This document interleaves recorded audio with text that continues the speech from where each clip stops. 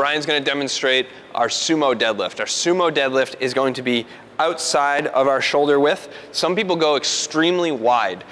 It just depends on your comfort level. I'm okay with a very wide sumo deadlift as long as your positioning is good and you can drive your knees out. A lot of times I see people that get so wide that they can't actually create external rotation from their hips. You'll notice that Brian isn't in an extremely wide position. He's able to just grab the floor, he turns his toes out, and he's gonna be able to keep a neutral spine and really drive through his glutes the whole entire exercise. So let's have Brian demonstrate here.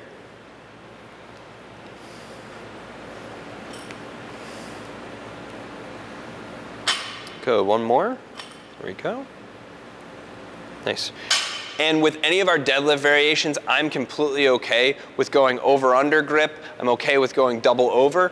Over-under is gonna give us a stronger base, so you're gonna be able to move more weight, which is really the goal of this movement, and making sure that you grab in a position that's comfortable. If you're on the knurling, on that rough spot, that's absolutely fine. With a sumo, a lot of guys do really well with being in closer so that they're on the smooth part of the barbell.